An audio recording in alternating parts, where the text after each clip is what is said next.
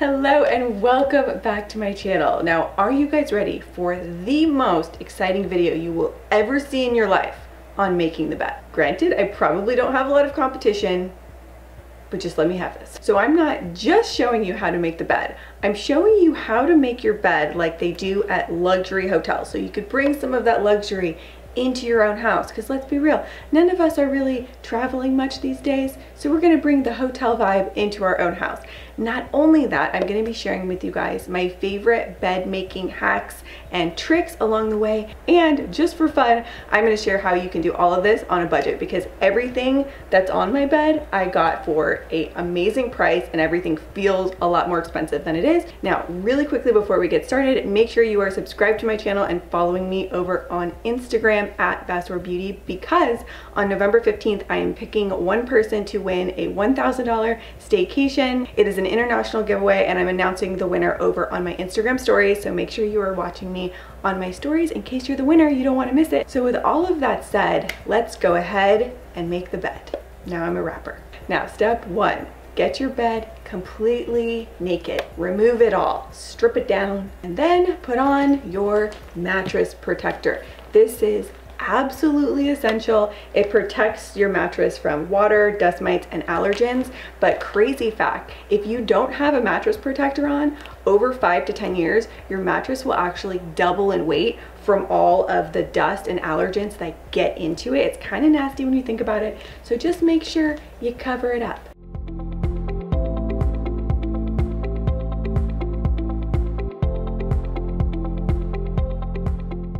Next, we are moving on to sheets. So a couple things I want to say. So if you wash and dry your sheets and you notice they're all wrinkled, it happens all the time with sheets.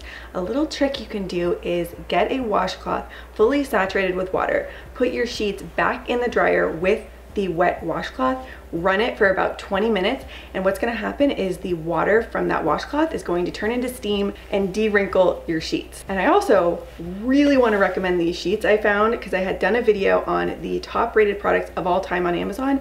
These sheets were on there. They are insane quality for an amazing price, and I like to go with white sheets now because I just wash them in hot water with OxiClean and it takes out almost any stain. So yes, absolutely love these sheets. You're going to start with your fitted sheet. Now for putting on your fitted sheet, a little hack that is going to blow your mind. I have used this for years. If you want to know which corner your sheet goes in, find the tag, and this is going to go on the bottom right corner of your bed. If you're facing your bed, the bottom right corner matches with the tag. It works for all sheets in my experience, so try it out.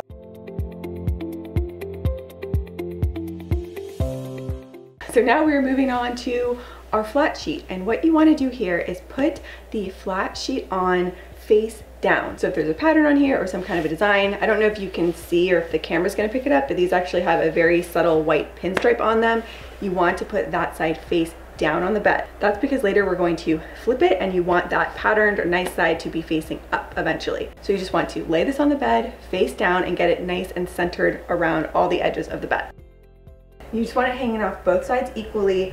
I line up the top edge to the top of the bed, and then any overhang you tuck in the foot of the bed. So the fitted sheet is on upside down.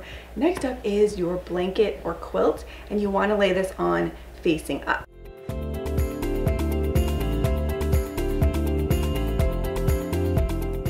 So once your blanket is on the bed, you want to take the flat sheet and blanket and fold it back about a quarter of the way down the bed. This is why we had the flat sheet on face down, because when you flip it back over, the pretty side is facing up. Now is the moment we have all been waiting for.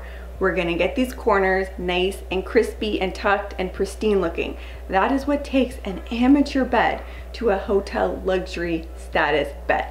So it's called a hospital fold. It sounds and looks more complicated than it is. I promise you, once you get the hang of it, really easy. First thing you do is tuck the blanket and sheet underneath the base of the bed or the foot of the bed. So you're going to be left over here with this overhang. So you want to pull up this overhang onto the bed at a 45-degree angle. Then take what's left over down here and tuck it under. Then when you pull this back down, you're gonna have that beautiful crisp edge. and then continue to tuck your blanket and fitted sheet underneath the mattress. Let's do it again on this side in case you missed it. Get your overhang and put it at a 45-degree angle on the top of the bed. Tuck the bottom, and then tuck the top, and that's it. It's just 3 tucks and you're done. And let's just take a moment to appreciate those edges. Okay, we are almost done. Next here, I like to put the duvet on the foot of the bed folded into thirds.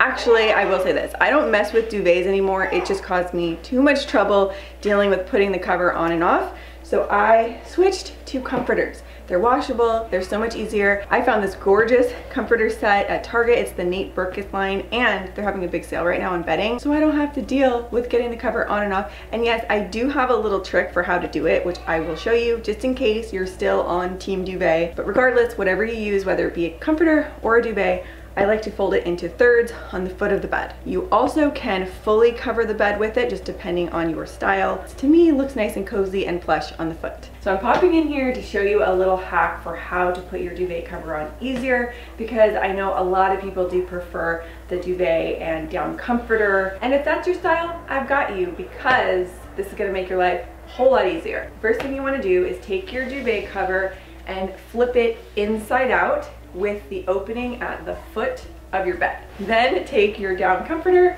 and align it corner to corner with your duvet cover.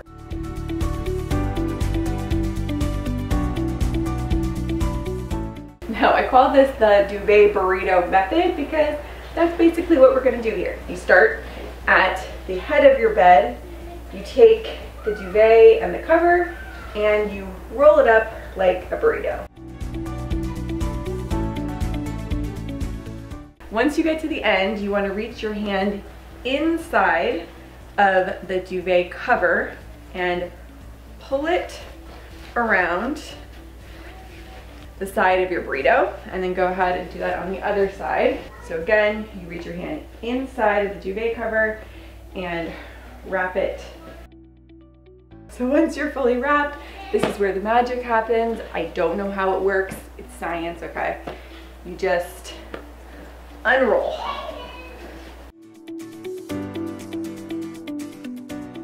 And somehow your duvet cover is magically on. It's amazing and so much easier. So this should save you a lot of time, and then all you need to do if you are using this is you just fold it over 1 or 2 times on the foot of your bed. And the last element of our perfectly made bed are pillows. Hot tip on pillows. First of all, just like with our mattress, you always want to use a pillow protector. I learned this the hard way with a newborn baby and projectile vomit. You want to get a protector for your pillows that is waterproof. It also will help prevent any dust mites from getting in there and being all nasty by your face. Other hot tip, these pillows from Amazon are unfreaking believable, and I will tell you why. These pillows I got for $100 each from Brooklinen, okay? I made an impulse buy. They are incredible. They're amazing, but guess what? They feel almost identical to these pillows, which I believe a 2-pack is $40. I don't know how it's possible, but they feel the same. So anyway, just had to mention that because I now really regret wasting money on these expensive pillows. Like, who spends $100 on a pillow? I do, apparently. Now, pillow design on your bed, it really just comes down to your preference. Do you want to deal with a lot of decorative pillows, or do you just want to be practical and get to sleep quicker? I finally have figured out, for me, the best pillow arrangement, and it's practical, but also pretty, but not too fussy. So I'm going to show you what I do. So I take the 2 pillows that I actually sleep on and stack those in the back first.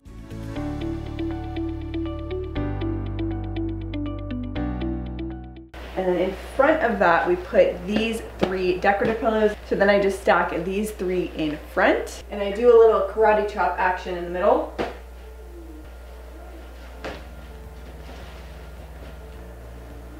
And then in the very front, we put our little decorative pillow. This is my favorite configuration because it looks nice, but it's not super fussy. All I have to do is just remove these 4 in the front, stack in here, and then the pillows are ready to go in the back. Another option, just because we like options here, you can stack your sleeping pillow in the back and then put your decorative ones on top and give it that added height.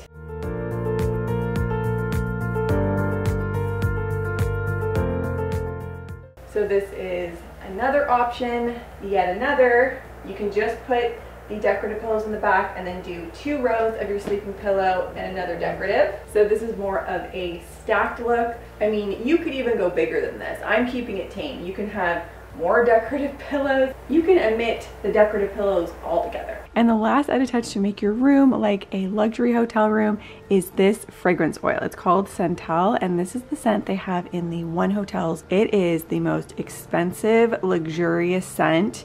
We have this going in our room and downstairs most of the time now because it just smells incredible. So that would be my last little tip for bringing that luxury hotel experience in to your house. Okay, so those are my easy steps for how to make your bed like a pro, like they do at the hotels, because let me tell you, this is luxury. It feels amazing, so cozy when I get into bed at night. Also, do not forget to hit that red subscribe button if you have not yet already, and go follow me over on Instagram. Again, I am announcing the winner of my $1,000 staycation giveaway on November 15th on my Instagram stories. So with all that said, thank you again, as always, so much for watching. I really appreciate you, and I will see you soon with a new video.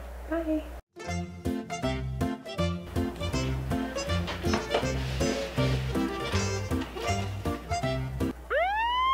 Excuse me, ma'am.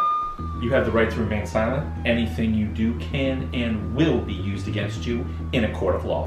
What? What are you talking about? What am I doing? I'm making the bed. Do not play dumb with me. You know exactly what you're doing. What you are doing is a serious crime. That is a Class A felony in this state. Can you read, ma'am? Can you read? Can I read? Oh my gosh, I'm so sorry. I didn't know. I swear to you, I am innocent. I have 2 kids. I've never committed any crimes. Please let me off. I'm sorry. I didn't know. Does this look like it's my first day on the job? Far from it. I have dedicated my career to hunting criminals like you. Criminals that will deface perfectly innocent pillows across the world. This is an epidemic, ma'am. This is a serious crime, and you need to do serious time. Please, don't take me in. I didn't know. I didn't know. I have 2 kids. I have a newborn baby. She doesn't even take a bottle. I don't know what I'm gonna do. Let's go.